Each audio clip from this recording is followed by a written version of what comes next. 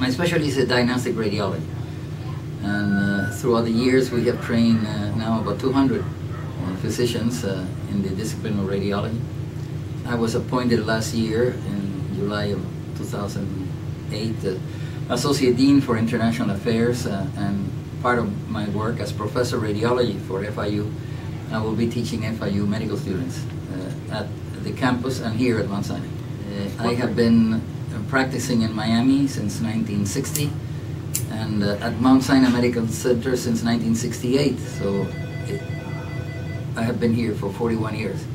And since March of the year 2009, I only do the teaching and some research and publications with medical students and residents. What I'm most interested is in transmitting information and help in the education of students and residents. The research that I would like to continue is to put together teaching material for medical students on anatomic, pathologic, radiologic correlation, and also have a series of interesting cases of different problems of the human body that will make the student recognize the importance of diagnostic imaging in the workup of a patient to help the referring physician to make a correct diagnosis.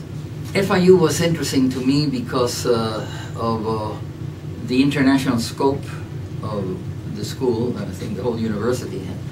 The fact that FIU has a different philosophy of training medical students. Medical students will still go through the basic sciences, but since day one they're going to be exposed to medical problems.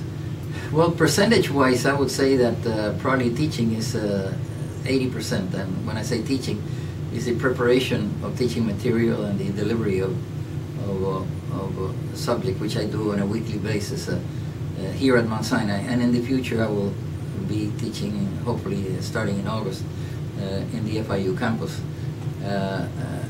The research is being done primarily along the lines of clinical work by many of the residents in the program. We have 20 residents at Mount Sinai in radiology, and I'm working with some of the residents in different projects, some of which will probably be presented at national meetings and eventually will lend to a publication. So that will be a smaller percentage of my time.